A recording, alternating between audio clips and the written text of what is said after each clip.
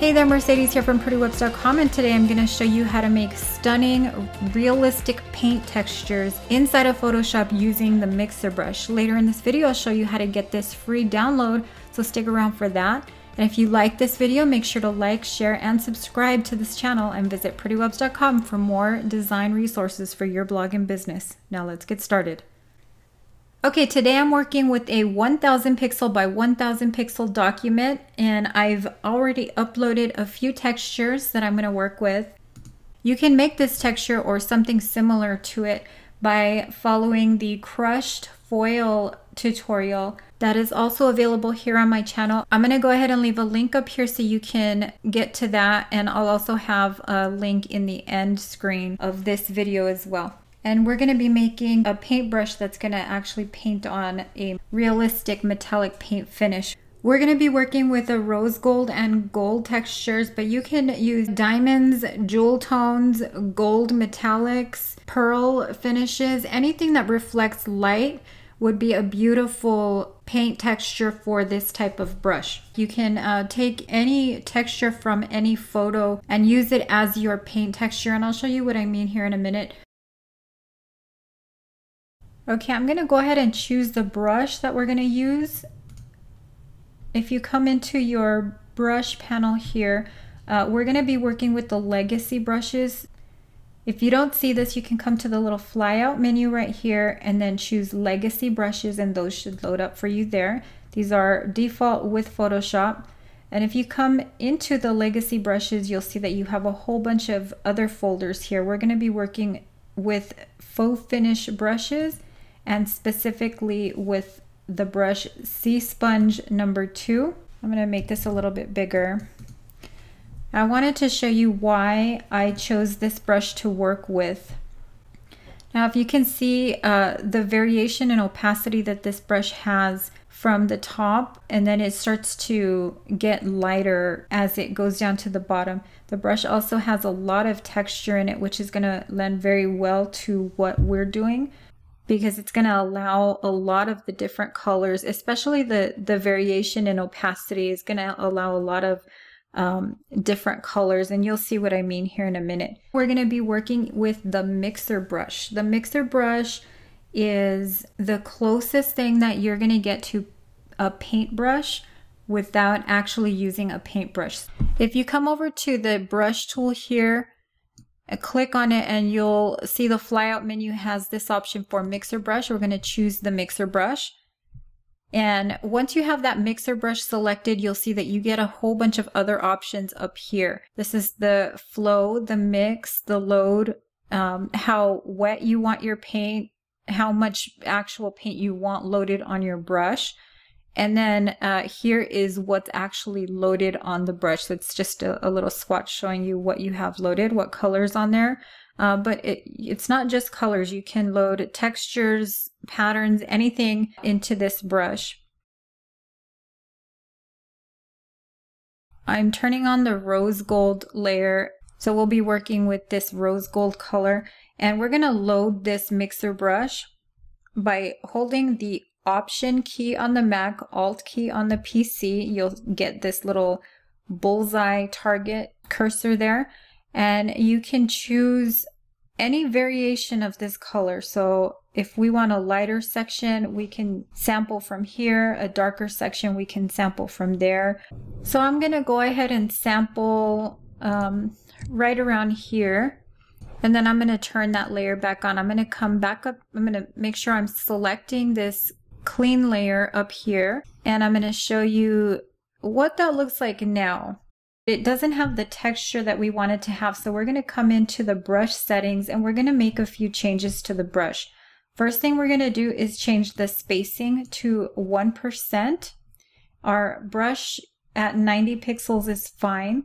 So I'm going to show you what that looks like. You can see you're getting a metallic paint texture there. Now we're going to come in and make a few changes to the shape dynamics. So we're going to work in angle jitter, and we're going to bring it way up. What this is going to do is give us a coarser edge all along the outside. And I'll show you what that looks like. So you see you're getting that coarse edge. So right here you have a smooth paint stroke. Here it's something a little more rough. And I can also come back here and change the roundness of this brush, which is also going to make it even more rough. So I'm going to bring it down to about 50, somewhere close to 50%. And you can see how much streakier and more rough that paint stroke becomes. I can bring it down even further, about 25%. And it gets even more, almost like a thick cream more than a paint stroke at that point. Now, if you like this texture, but you're looking for something that's a softer, creamy look, then you can also add some scattering to it. If you select scattering here and you come over to the scatter, we're gonna scatter both axes, and we're gonna bring it to about 25% is fine. And you'll see that in the middle section there, you're getting something that's much flatter, but you're still getting that really creamy texture on the outside. So you can work with this a little bit. Maybe you just want 10%, but you're still getting that cream look. And you can bring it up even further and get a much different stroke. And we can also load a different pattern. I'm going to load the gold. Make sure that the layer is selected. Hold the Option or Alt key. Grab the section that you want. And then we'll come back here and we've got it in gold. We can do that same thing with this teal color.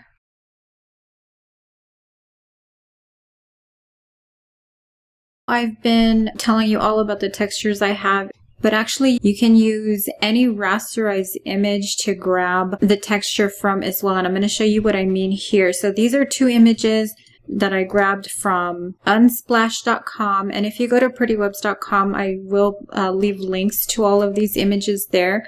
But both of these are from unsplash.com. They're free images. And I'm going to use these to create colors as well. So I have my brush, and I'm going to start with this red color right here from this this ruby. And I need to make sure that I'm actually on the layer. Alt or Option on the keyboard to grab that color up here. And I do have a little bit outside, so you want to try to make sure that you get the entire color in there. So maybe I'll just drop this size a little bit and then try to grab it again, just to make sure that I'm only getting that red color in there. I'm going to turn these layers off, and I'm going to click on that top blank clean layer, and then I'm going to draw with that red color. So that's the red color. Now I'm going to go into this image and grab that pearl color. Make sure I'm on the layer, Alt or Option, just to grab this pearl texture, and I'm going to go back up into that top layer. Make sure you have that brush select, or that layer selected, and then you'll see you'll get a whole different look with that pearl texture. You can also mix these textures together to get something completely different. And then I'm going to show you one more. This time I'm going to change the settings a little bit because I want it to be a little bit rougher for this one. I have my angle jitter at 100%. My brush shape I'm making a little bit more rough for this one. And I'm going back to that same image, and I'm going to grab the diamond texture down here. So Option or Alt, Option on the Mac, Alt on the PC, just to grab that diamond texture up there. I'm going to turn that back off, turn this layer back on, and then I'll show you what that looks like. So you see you can grab these textures from any image. As long as it's a rasterized image, you can grab the texture from it and use it to create beautiful paint strokes like this one. If you follow the link at the bottom of the screen, it will take you to the free pack of crushed foil textures so that you can make this brush on your own. Do you want to learn even more about working inside of Photoshop? Get more step-by-step tutorials by clicking on one of the videos on the screen right now. Don't forget to like, share, and subscribe to this channel. Until next time, thanks for watching.